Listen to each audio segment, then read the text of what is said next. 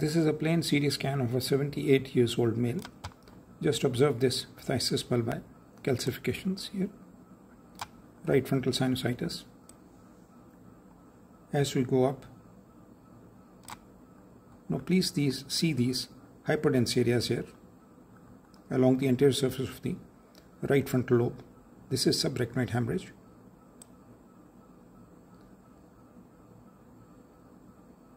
Similar hemorrhages in the sylvian fissures. This one here, this one here.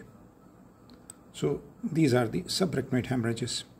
Now please observe these concavo-convex hypodense lesions along the outer surface of right frontal lobe and the outer surfaces of left frontal lobe, temporal lobe and the parietal lobes. These extend up to the vertex. Now please observe the difference in the densities of this lesion and the subarachnoid space here.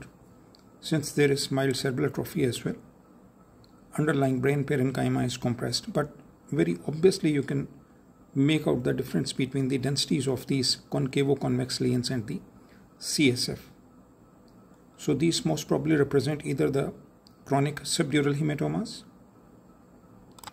or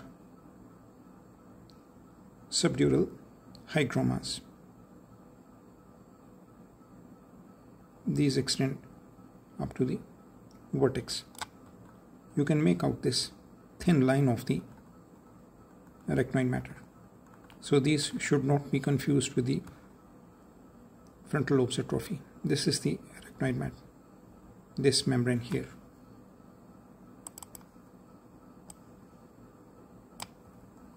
Now here you can also make out that it is not the widened subarachnoid space. Blood vessels are not crossing it. This is CSF, while these are the either chronic subdural hematomas or the subdural hygromas. See this membrane here.